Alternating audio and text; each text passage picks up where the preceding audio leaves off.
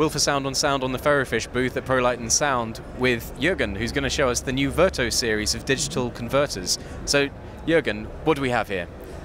We have here very interesting converters from Dante to other digital channels, to other digital interfaces. This is either to ADAT or to MADI, these two versions we have. For ADAT we have a smaller version with 32 channels. For some people maybe enough, I think. And also the big version, this is shown here. This is for 64 channels then. So this is a very interesting solution if you have ADAT equipment like the Pulse or also from other manufacturers. So you can identify your equipment.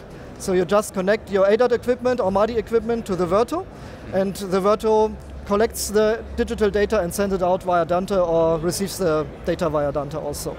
So you can connect into any Dante network then with your current setup essentially? Yeah.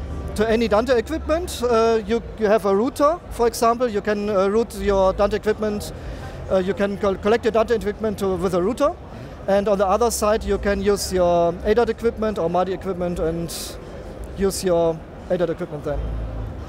So we have 32 channels on the Verto 32 going into ADAT then from Dante. Are you able to, what are the sample rates that are available over ADAT? Are you using?